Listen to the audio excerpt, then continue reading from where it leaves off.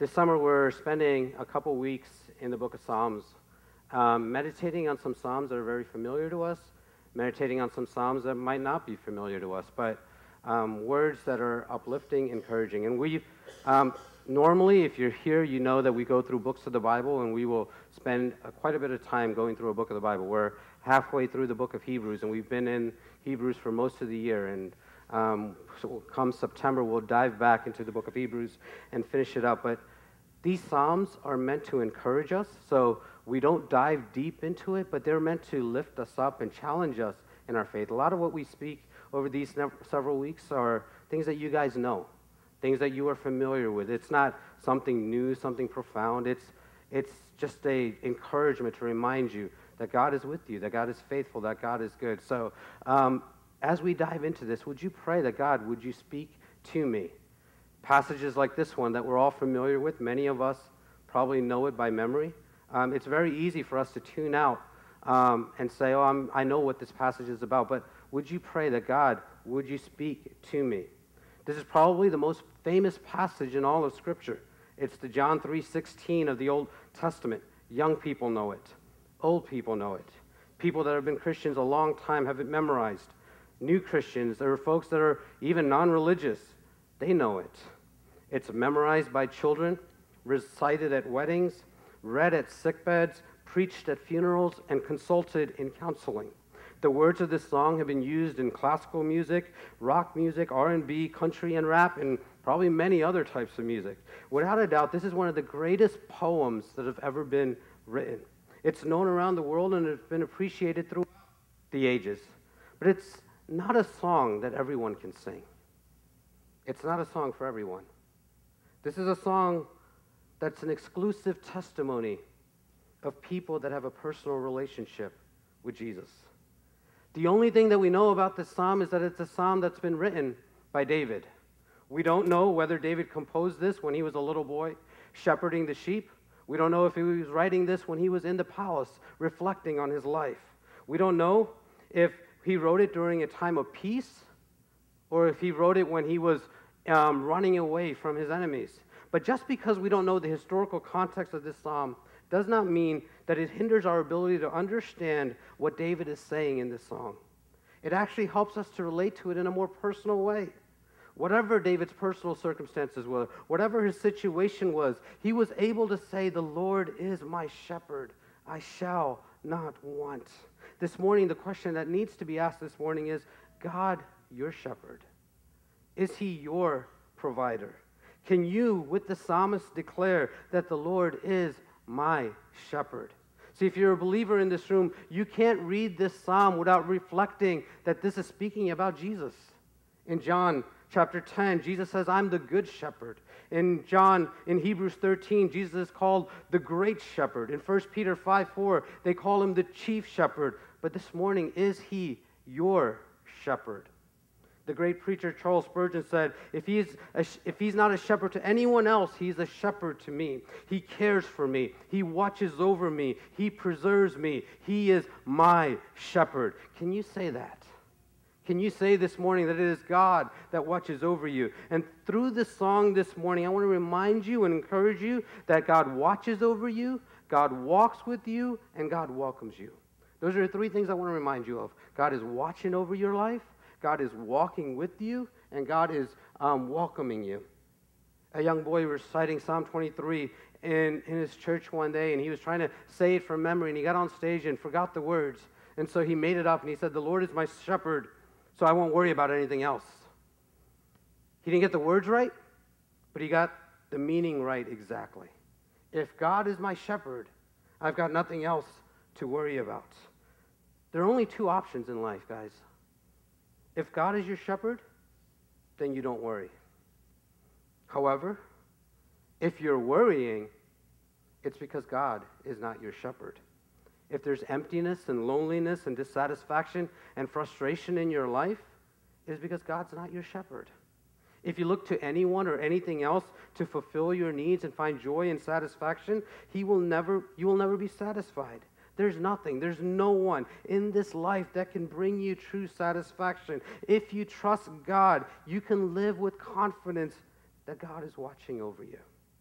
Verse 2 says that he makes me lie down in green pastures. He leads me beside still waters. Notice what he says. First, he says that God will provide nourishment for us. Sheep are not able to hunt food for themselves. They're not able to dig up their own food. They need someone to lead them to the right place. And it's got to be green pastures because sheep have a tendency to eat the wrong stuff. They eat the things that will mess them up. So a good shepherd will satisfy their sheep's hunger by leading them to the right place. He will lead them to a pasture that's full of grass. And when he gets there, what does he do? He makes them lie down. He says, you've got a long journey in front of you. You've got to go through different valleys and cliffs, so you need to rest and make sure you're okay. He knows that sheep are tired. He knows that sheep are hungry, and tired and hungry sheep will be difficult to manage. So he makes them lie down. This is how God works in our lives. He provides for our physical needs.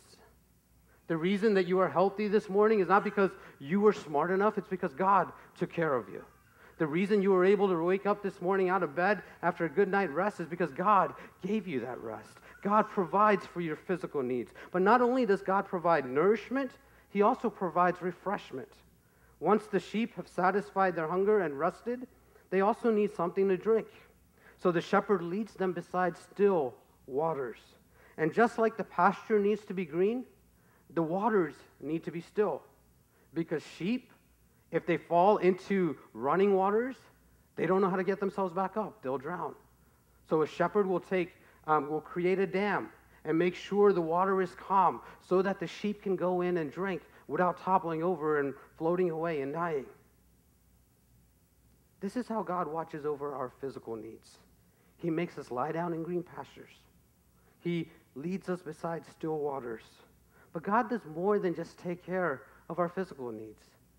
Verse 3, he says, he restores my soul. He leads me in paths of righteousness for his name's sake. In this verse, David reminds us that God will take care of our spiritual needs as well. But how does he do that? The first thing he does is he provides restoration for us when we stray away. In the first two verses, David describes about how good the shepherd is. The shepherd makes sure I have food. The shepherd makes sure I rest. The shepherd makes sure I have drink. He takes care of my physical needs. But there are times when I wander away. There are times where I leave the shepherd. But this isn't a negative reflection on the shepherd. The shepherd is good all of the time. But even though the shepherd is good, we're still sheep. And so there are times when the sheep will look for satisfaction and nourishment in empty and barren places. And there are times when sheep will look for refreshment in polluted waters. The prophet Isaiah reminds us that all we like sheep have gone astray. We have turned each of us to our own ways. We have tried to find satisfaction and joy and contentment and peace and happiness in places other than God. We've wandered away, but the shepherd brings us right back. He restores our soul. And that is our testimony. If you're here this morning, you know there are times where you wandered away from God, trying to find joy in money or satisfaction in your job or in a relationship or anywhere else, and you realize that no one could satisfy you the way that Jesus satisfies you. He restores your soul. He leaves 99 other sheep to pursue the one that wanders away. Isaiah says he lays our iniquity upon the shepherd, upon Jesus. Not only does he restore us when we stray, but he also guides us to keep us from straying. Isn't that encouraging? That he doesn't just go rescue us every time we mess up, but he also gives us wisdom and guidance so that we don't keep going in the wrong direction. He leads me in paths of righteousness for his name's sake. There are three promises right there. Number one, it reminds us that God will faithfully lead us if we trust him. The second promise is that he will lead us in paths of righteousness. The way that God will lead us is the right way. You don't have to worry about if God knows where he's going. He does. He knows exactly where he's leading. And if he is God, you can trust him with your life. God will lead you in paths of righteousness. And the third promise, there is the greatest promise. He does this for his name's sake. His reputation is on the line. His identity is on the line. His name is on the line. He does this because his reputation is there. Philip Keller is a shepherd. He wrote a book called A Shepherd's Look at Psalm 23. And in this book, Keller talks about how shepherds raise sheep for their wool. This is where their profit was. So he would take the sheep to the market for them to sell their coats of wool. But the shepherd would choose the path very carefully. If he showed up with sheep that were wounded or injured, it would hurt his profit margin. So he would lead his sheep in straight paths straight to the marketplace. The merchants would examine the sheep as best as they could, but they'd come to a point where they couldn't examine anymore. However, at that point, they would accept the sheep on the reputation of the shepherd for his name's sake. This is how God leads. In paths of righteousness for his name's sake. His reputation is at stake. His word is on the line. His name is on the table. He leads you because his name is on the line. The wife of Albert Einstein was once asked if she understood her husband's theory of relativity. She said, "I have no idea what he's talking about, but I know my husband. If he says it's true, you can trust him." See, that's our testimony this morning. We might not understand the direction God leads us. We might not understand why God does what he does, but we know him. He is faithful. He is good. All things work together for good to them that love him, that are called according to his purpose. We know him. His reputation is on the line. We know he will take care of his sheep. The first 3 verses there declare that God is worthy of our trust because he is good, he is faithful, and he is sufficient. But when you get to verse 4, the scene completely shifts. David is no longer in the green pastures by the still waters. He's not at a place of peace and tranquility. He's now in a deep valley. But his confidence in God doesn't change just because his circumstances have changed. Verse 4 says, "Even though I walk through the valley of the shadow of death, I will fear no evil, for you are with me. Your rod, your staff, they comfort me." There's bad news in this verse. There's also good news in this verse. The bad news, just because you trust God, doesn't mean that you're not going to experience trouble and hardship in your life. When his son died of a rare aging disease, Harold Kushner wrote the best-selling book, When Bad Things Happen to Good People. Unfortunately, Kushner gave the wrong answer to a very important question. In fact, the question itself is misleading. It implies that good people, whoever they are, should be void of trouble in their lives. But that's just not true. Job 5:7 says that man is born to trouble as the sparks fly upward. Did you get that? Bad things don't just happen to bad people. They happen to all people. Listen carefully. There's only one person in this world that lived without sin, Jesus. He was the only one we could say was good. But there is no one in this world that didn't suffer, including Jesus. Bad things happen to all people. David admits that there are times that he has to go through the valley. But this isn't an indictment against the shepherd again. David isn't saying that he's in the valley because he strayed away from the shepherd either. David is saying that there are times that the righteous ways of God require that he will lead you through valleys that require that he would have to go through places that it seems like shadows of death. The imagery here is of a dark place where you can't see anything. It's a valley so dark, so deep, that the shadow has hidden the sunlight.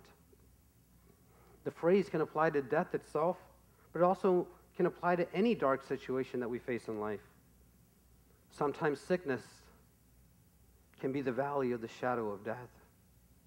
A broken heart can be the valley of the shadow of death. Divorce can be the valley of the shadow of death. An unmet need or circumstance in your life can be the valley of the shadow of death. Unemployment can be the valley of the shadow of death. A death of a loved one can be the valley of the shadow of death.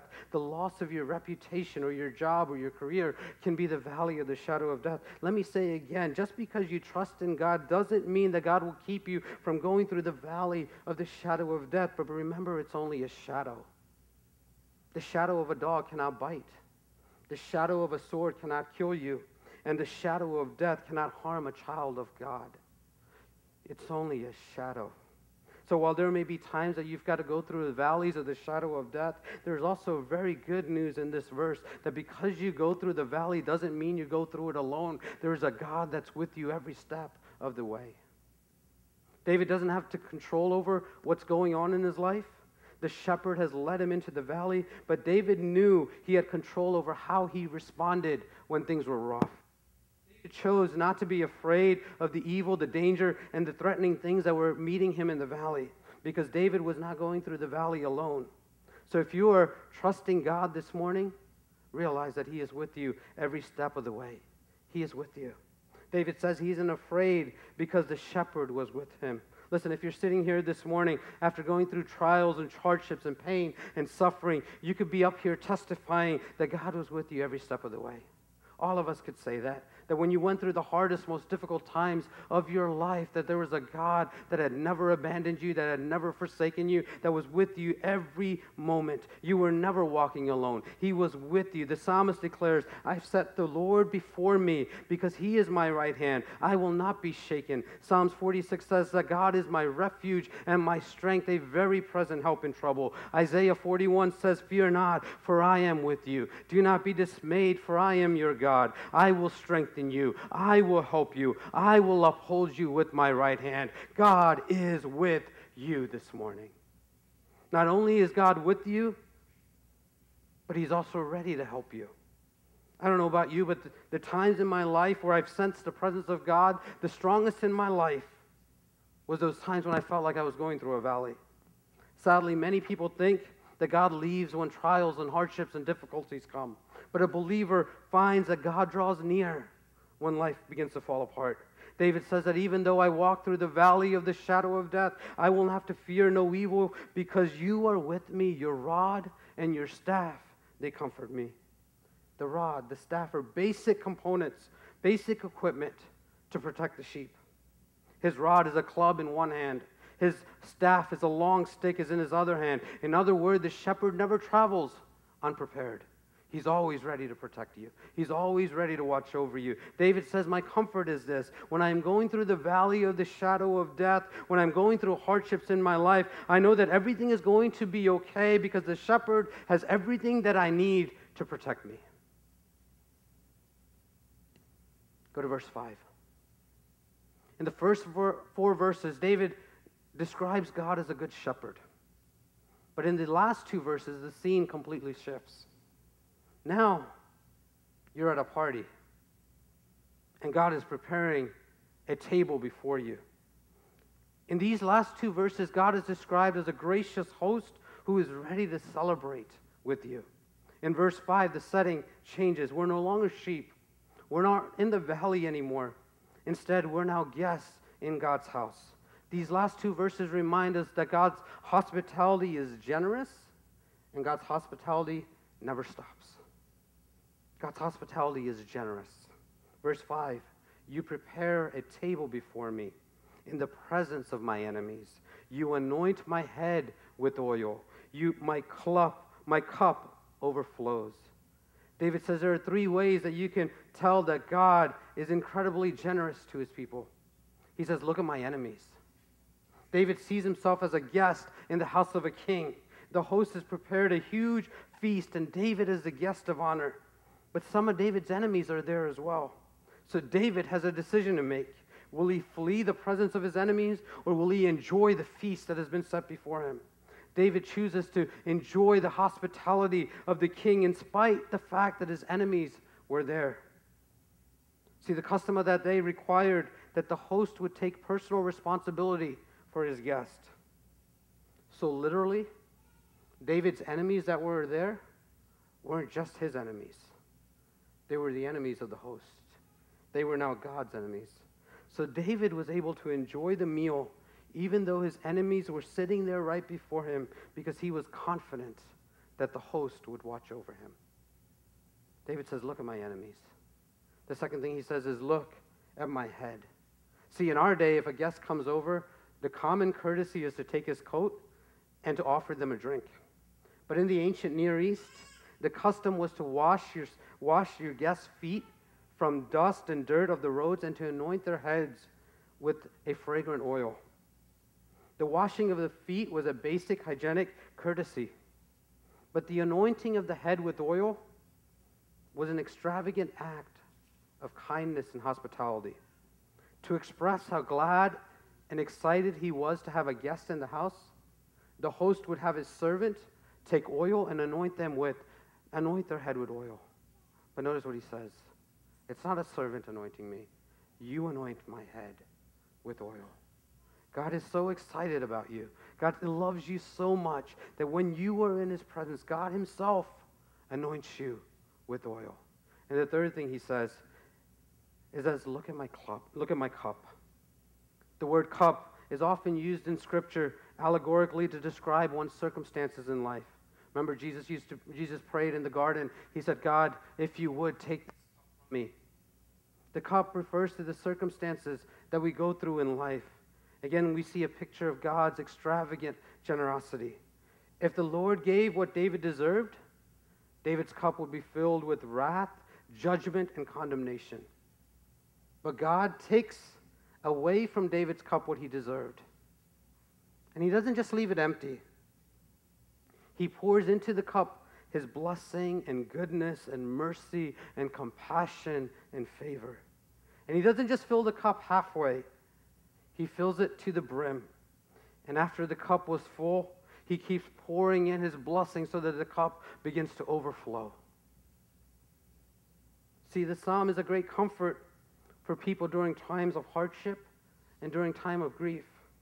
But it's unfortunate that many people only think about it at funerals. The focus on the psalm is on what Jesus does throughout our lives. He is constantly blessing us. He is constantly providing for us. He is constantly taking care of us. Our hope is not that one day everything's going to be okay. Our hope is that in the midst of whatever we're going through, it will be okay because God is with us. He is faithful to us.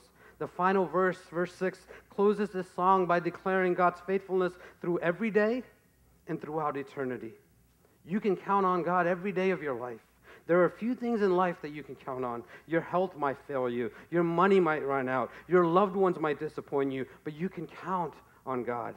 Verse 6 declares that surely goodness and mercy shall follow you all of the days of your life. Goodness and mercy are the twin attributes of God that follow God's children everywhere that they go. You need goodness and you need mercy. You need them both. You need goodness because goodness makes sure that you reach your destination. You need mercy because when you fall along the way, mercy comes along and picks you up and says, keep going. You need goodness to make sure you reach where you're going. You need mercy to make sure that when you slip, God is right there to pick you up. You need goodness and mercy, and God says goodness and mercy shall follow you all of the days of your life.